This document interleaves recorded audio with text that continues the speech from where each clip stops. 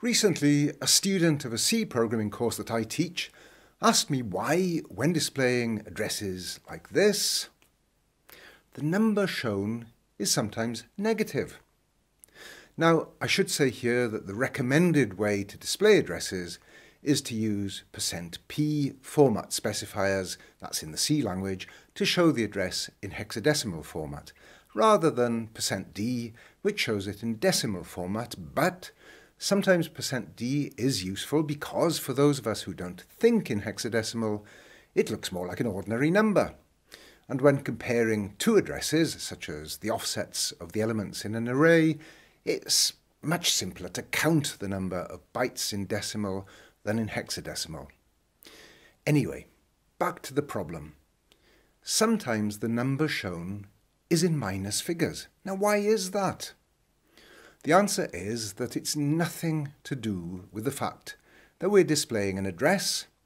It's all to do with the fact that it's a big number. And that's why only some addresses that happen to be high enough up in memory get displayed as negative values. This can also happen in other programming languages, by the way, even though here I'm going to explain the problem using C. Look, here I want to display the integer 214,748,3647. And sure enough, that's what is displayed. Okay, so how about this? 214,748,3648.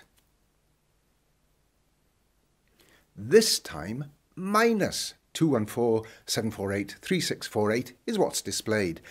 So it seems to be the expected number, but as a negative value.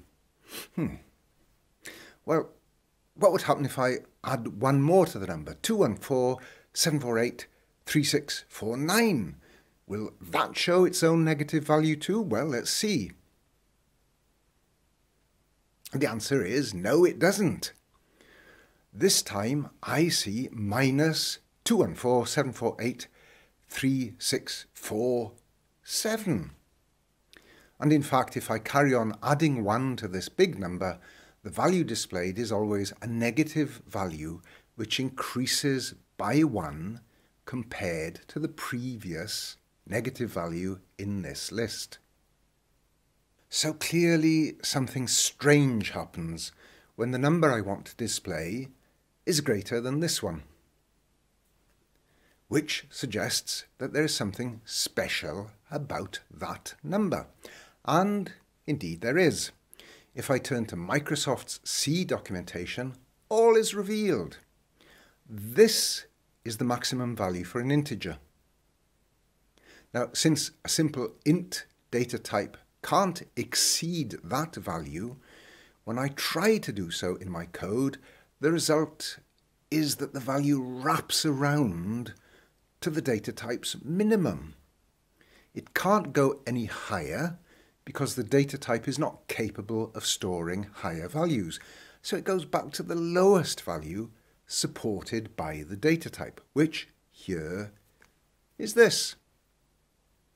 And as I start counting up beyond its highest possible value, the computer counts up from the lowest possible value for that data type.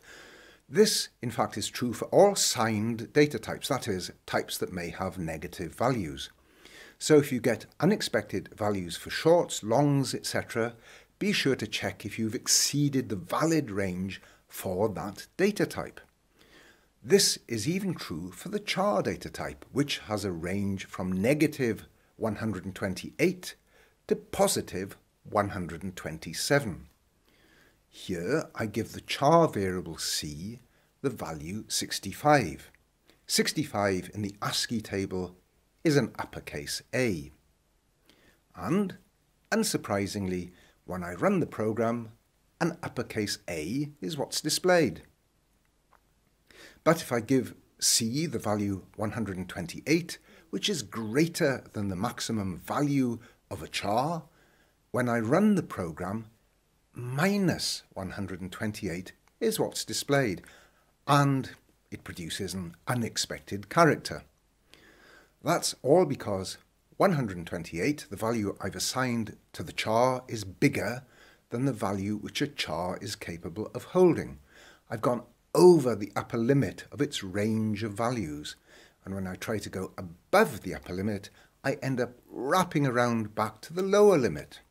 The lowest possible value for a char is minus 128. Now this is never a good thing. Some languages might warn you when a value exceeds a range, but by default C does not warn you.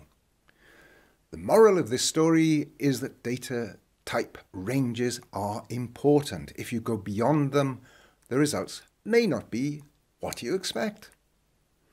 Thanks for watching. If you liked this video, give it a thumbs up and subscribe to my channel and click the bell to be notified whenever I upload new videos.